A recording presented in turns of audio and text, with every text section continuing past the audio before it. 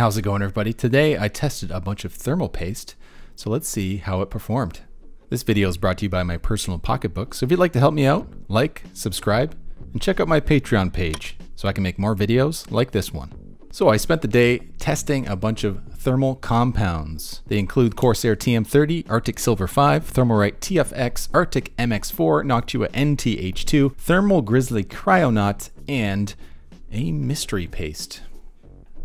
I tested this in a room, kept the temperature at 21 degrees Celsius. I used my own rig. It has an AMD 3700X on an Aorus X570 motherboard. The cooler I used is my Kraken X53. It has a 240mm rad, two 120mm stock fans set to 100%. I took off the front, top, and side panels for maximum airflow, and I ran AIDA64 stability test for 20 minutes with the CPU, FPU, and cache boxes ticked. I repeated the test 3 times, making sure the AIO liquid was at the same temperature before starting each test. And after testing, I took the average of the averages, which were taken from HW Info's CPU CCD1 TDI reading. Once I was finished each set of testing, I made sure that the spread was good, and only on one occasion did I have to repeat it because of bad coverage. And that was just my fault. I didn't put enough paste on it.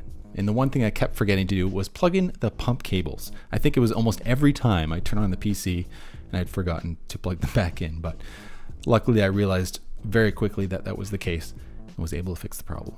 But enough talking, let's look at the results. So not surprisingly, top of the list is the Kryonaut from Thermal Grizzly at 66.8 degrees Celsius, only 0.6 degrees above the Noctua NT-H2. I was actually quite surprised by this because a lot of other testing I've seen actually had the Kryonaut pretty far ahead of many of the competitors. Next up this was a surprise to me. This is Thermalright. I had never heard of this company before, and the TFX landed at 68 degrees. Just after that is a tie between the Corsair TM30 and the Arctic MX4 at 69.4 degrees, after which is the trusty Arctic Silver 5 at 70.1, and in last place, this is a bit of a disappointment. I was kind of rooting for this to be some kind of magic paste. Didn't turn out to be true. In last place, 71.5 degrees. So with that, I'm gonna let you make your own decisions about how to feel about these temperature readings. Of course, I told you my methodology. I definitely recommend you go check out what other people have tested as well, because they're gonna be different. But next, I'd like to talk about price per gram. And I'm gonna go from lowest to highest. So the lowest is the Arctic Silver 5. Below that is Arctic MX4 at $249 per gram. Then Corsair TM30 at $266 per gram. After that, Noctua NT-H2 at $430 per gram. Then a bump up from there, the Thermalright TFX at $6.66 per gram. And by far the most expensive thermal paste is the Thermal Grizzly Kryonaut at $9.27 per gram. By the way, all these prices are from Amazon that I looked at today, so they can change from website to website depending on where you look. You might find them more expensive or you might find them cheaper, but for consistency, I just went from Amazon to see what prices they had. So combining what we have here on this graph compared to what we had for the performance graph, I just have to mention that the spread of temperature only from 66.8, we're just gonna take that mystery paste out of here because obviously I don't even know where it came from. I had that in the bin somewhere many years ago. I'm sure it came with some kind of cooler that I had at some point. I have no idea, but as far as I know, you can't find that. So like I said, from 66.8 degrees from the Kryonaut all the way down to the Arctic Silver 5 at 70.1, that is a spread of less than 4 degrees Celsius. In my opinion, that's nothing. That's almost nothing. That is negligible. And when you're gaming, you're not going to be hitting these temperatures. The last paste that I tested was the Noctua NT-H2, and that's still in my system now. So I went ahead and played some games for a while. I was playing Deep Rock Galactic for about half an hour, and the max temperature, never bumped over 55 degrees, and the average was at 44 degrees Celsius. So that means the spread between these thermal pastes is going to be even smaller. And when you're gaming, you are not going to see a difference whatsoever. So what I can say here, just first and foremost, is don't worry about it. Just go ahead, whatever thermal paste you can find, if it's from a reputable brand, just buy whatever they have. Pretty much just buy the cheapest.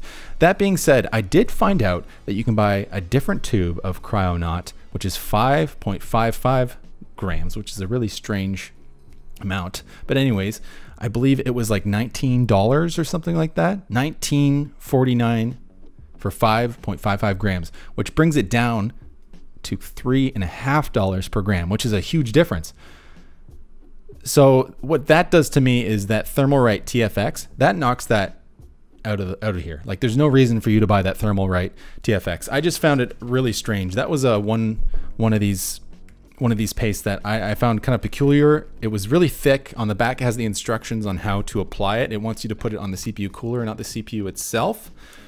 And to be honest, it was very viscous. I had to make a reapplication because when I first tested it, I put a regular amount on and it didn't spread far enough. It was almost like, not quite like Play-Doh, but kind of. And when I tried to use the spreader that it came with, it really didn't work very well. It kind of just peeled back and wouldn't actually stick to the surface like you would from other ones. Like the Kryonaut was probably the least viscous of all of them. And when I took it off the CPU cooler, the spread was perfect, pretty much. It covered the entire CPU, and maybe I put a bit too much on, but it wasn't a huge amount, so it was fine. But this one, yes, the Thermalright TFX, I wouldn't recommend buying. It's just more expensive, and for that same price, you can get more Kryonaut for less money. So that one's kind of out of the picture in my opinion. But as for the other ones, excellent. Corsair TM30, excellent paste. Arctic MX4, excellent paste. Arctic Silver 5, this is a trusty one. And this tube I have here, it's still a bit slippery from the gag I did a while ago, which I was surprised by, kind of gross. But this is I have another tube of this, which is a much older tube that I bought many years ago. I presume works just as well. This stuff is trusty. However, considering it's performed the least out of these, again, not really a deal breaker at all, but the fact that it is conductive, I believe out of this list, it's the only conductive paste. If you were to get this on your motherboard, it could cause issues, and that's something you don't want. If you want the cheapest, sure, you can buy this, but I would just go ahead and pay the extra $1 or $2 for whatever it is that you can find, like the MX4 from Arctic. I think that's a really good paste.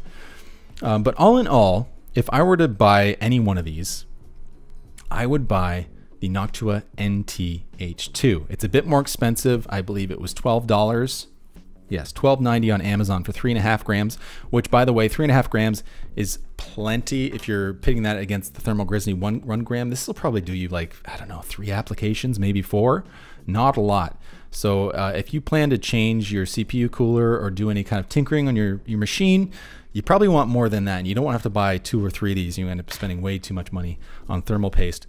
But the Noctua, I think, is a great deal because it comes in this pretty big box, and that's not to say that's any bonus or anything. Maybe it's a waste of cardboard, but it comes with these cleaning wipes. It comes with 3 of them. So if you're someone who doesn't want to have to go out and buy a big bottle of isopropyl alcohol to clean your CPU, it's kind of a nice value add, I think, to that. And it comes with 3.5 grams, which is plenty for any regular user. Unless you're a power user, you're not going to go through that much. So for me, if it were to be any of these and you had to choose one, I would buy Noctua. But that being said, like I said previously, it doesn't really matter. If you're gaming, unless you're doing some serious overclocking, you want every last bit out of your CPU, then you want the best. Kryonaut is probably going to be the best, but at that point, you're probably going to be delitting and using liquid metal and all sorts of things. So I don't know, it's up to you. Take a look at other people's videos. Don't just watch this one. See what their performance readings were. I spent many hours doing this over the day and I trust them. But again, for the 3rd time, check what other people have done. So this video took a lot of work. I had been planning this for quite a while. I hope it's been useful to you. And this was the first video that kind of inspired me to start this channel. I was just curious to try it for myself. I love watching videos of people doing tests, and I wanted to do some tests for myself. And I bought a few of these probably about a month ago, planning to do this video, but things kept coming up one after another, and it just kept getting pushed back. I ended up putting it into one of my do it later folders, the back burner folder. But I decided, since I passed 1,000 subscribers, I would finally go ahead and put in the effort to do this video. So I hope it was helpful for you. This did cost me money, and to talk about money and ads, it's a weird subject to kind of get on. But anyways, I don't like ads. One of my YouTube accounts, this one, Tech Illiterate, I don't have premium like I do on my personal account. So I get all the ads. So when I'm on my phone and I go ahead and watch a video, there's the Google ads to start. There's some YouTuber will put some ad basically for some other video that they did. Then they have an integrated ad for some product like a VPN or something. Then halfway through the video, there's more ads from Google and so on. And it's just, I end up turning off the video and I find that really annoying. So I don't want to do that. We'll see how things go. I can't make any promises. I'd like to make this YouTube channel a viable business, something I can do every day, make some money on that I can reinvest into the channel so I can do more interesting tests like this and much more expensive ones that I'd like to do in the future. But baby steps, baby steps. Anyways, the point of this is I just opened a Patreon. It has different levels. Currently, there are no particular rewards, but just thanking you for supporting this channel and wanting to propel it further. So if you could help me out, I'd be really thankful. But even if you don't and you want to be a freeloader, that's totally cool too. That's fine, because guess what?